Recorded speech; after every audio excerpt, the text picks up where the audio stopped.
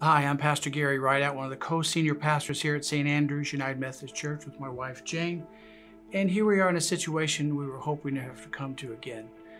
We have seen the cases of COVID with the Delta variant rising in the community and rising at a very drastic rate.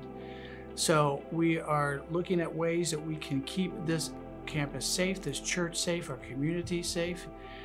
We've heard from a lot of different people, but we are going to have to make some changes this weekend in our Sunday services, and we wanted to tell you about them. So these are the protocols that we are asking of everyone who is in-house worshiping with us. We will be social distancing, which we actually began last week. We think that's important, so we will space out. We are also still requiring anybody who is unvaccinated to absolutely wear their mask for the protection of the whole community. But we are also strongly urging everybody that is vaccinated as well to wear a mask indoors so that we can keep everybody safe. We think that we need to make that our priority, and we think we're at a point that it's really important with the situation in Florida. We are also adding something this week to the protocols, and that is that we will be asking all of the children connected and all the volunteers and workers working in children's ministry to also be wearing masks, and that will be mandatory.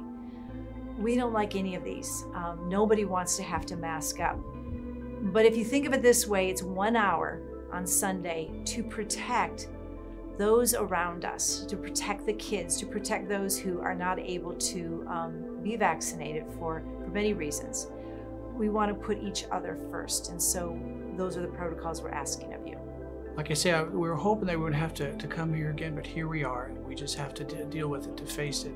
And the number one priority is to keep our campus, keep our families, especially our children, to keep them safe, to keep our church safe.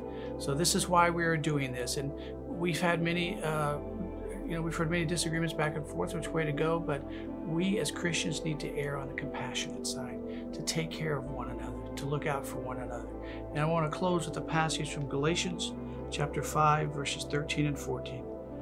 For you were called to freedom, brothers and sisters, only do not use your freedom as an opportunity for self-indulgence, but through love become servants to one another. For the whole law is summed up in a single commandment: you shall love your neighbor as yourself. Hope to see you in church or live stream this Sunday. God bless.